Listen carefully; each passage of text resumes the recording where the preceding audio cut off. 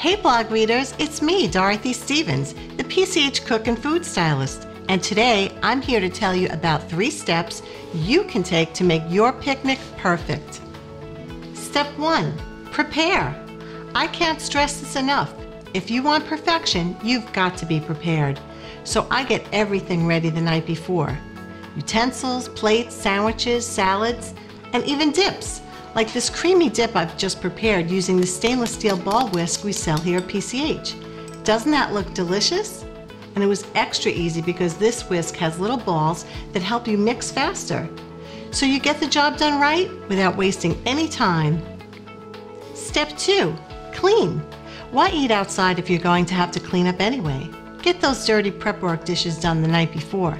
And trust me, you'll thank yourself tomorrow. And my PCH pick for fast cleaning is the set of 5 microfiber kitchen towels. They scrub and polish so you don't have to stress about stuck-on grease and grime. Step 3, pack. Once you've got everything together, make sure you pack it.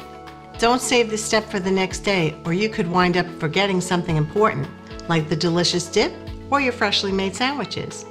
I always pack the night before, and when I do, I like to use the tote-style cooler bag. It fits everything I need and stores right in the fridge, so I can just pack it up, grab it, and go. Thanks for watching, blog readers.